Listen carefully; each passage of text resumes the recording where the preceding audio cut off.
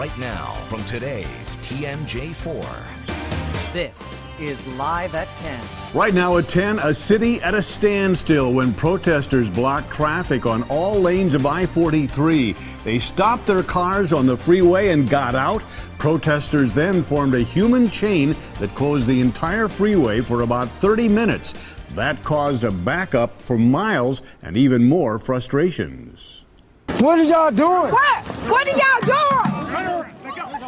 And our cameras were rolling when this protester was arrested. Police detained her because she refused orders to get out of the street. The Milwaukee County Sheriff says 74 people were arrested on the freeway.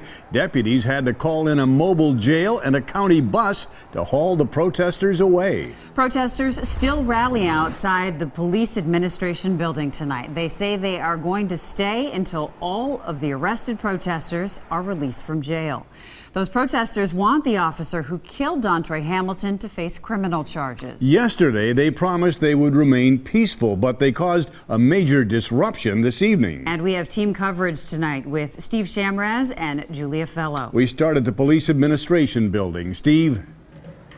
Mike and Courtney, we're actually outside the jail right now. The protest on the freeway served to divide this group of demonstrators into two different camps tonight. Those which were put in handcuffs and are now booked inside the jail, and everybody else you see gathered here outside, waiting for every one of them to be released.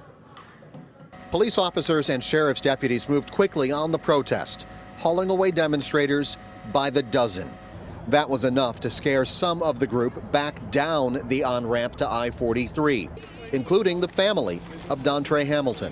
And whether it's City Hall, whether it's taken to the streets, we still doing the same thing we always been doing, awareness and disruption. So it's nothing new, it's nothing violent about what we're doing. But shutting down a major interstate at rush hour was new. While Milwaukee police gave the Hamilton family much leeway in the past, protesters were told invading the highway would not be tolerated.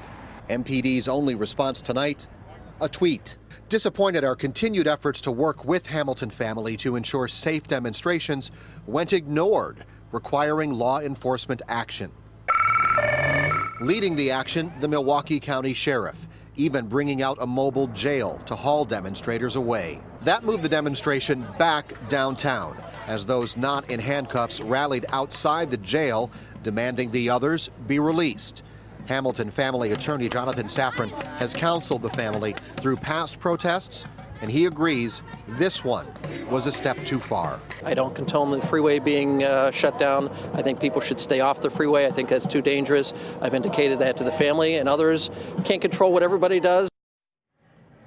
Question now is, if these protesters are determined to stay outside the jail until all of their friends inside are released, how long is that? A spokesperson for the sheriff says it takes a couple hours to process each person individually into the jail, and then a couple hours after they post bond to post out. There are only a couple of deputies do it. This could be a process that takes all weekend. Live at the Milwaukee County Jail, Steve Chamraz, today's TMJ4. Okay, Steve, thanks. Milwaukee Mayor Tom Barrett is furious. He released this statement: "I'm angry and disappointed that the individuals involved in tonight's protest decided to take their demonstration to the interstate and disrupt the lawful flow of traffic and jeopardize the safety of citizens." The Milwaukee Police Department has shown commendable and considerable restraint in policing all of the protest activities to date. Tonight's demonstration, however, crossed the line of lawful protest and put the lives of the demonstrators and the general public in harm's way. Those individuals actively engaged in such activity should be arrested and charged.